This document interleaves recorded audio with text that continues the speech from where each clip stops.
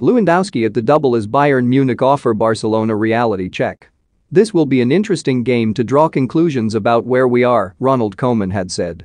The answer, as they suspected, was a long way from aspiring to win the Champions League. 13 months later, Barcelona were beaten by Bayern Munich once again. It was not 8, not this time, but it was not great. 2 goals from Robert Lewandowski and 1 from Thomas Müller completed a 3-0 victory that was more about the visitors' overwhelming superiority than it was about the numbers. Bayern ultimately eased to this victory, the final minutes played out to the fans ironically cheering a ball being thrown around the stands rather than one being passed around the pitch.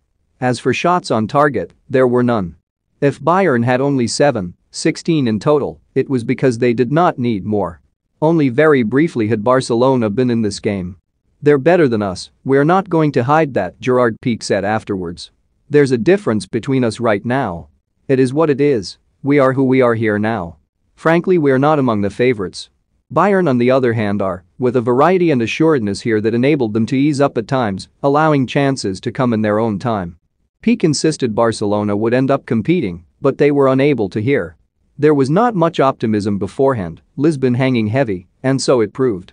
And yet at the beginning of what proved a long evening, the Camp Nou was noisy and momentarily enthusiastic, Sergi Roberto turning and hitting the first real shot over the bar. But those early signs did not last long.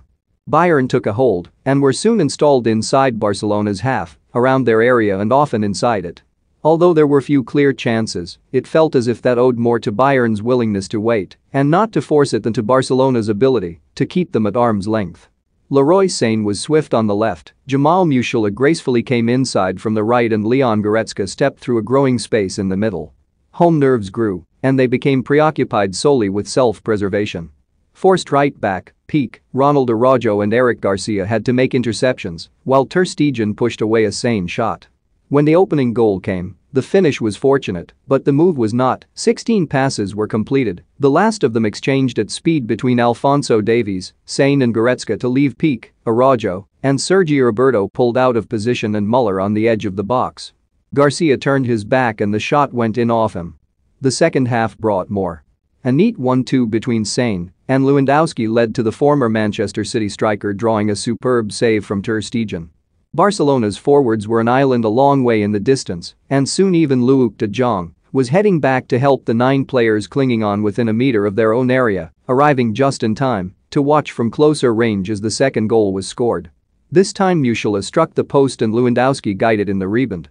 Whistles followed, especially when Sergi Roberto was withdrawn. Luuk de Jong, Busquets, and Garcia left early too, recognition that this game was already gone.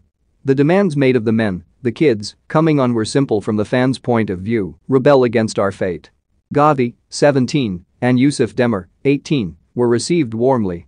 Felipe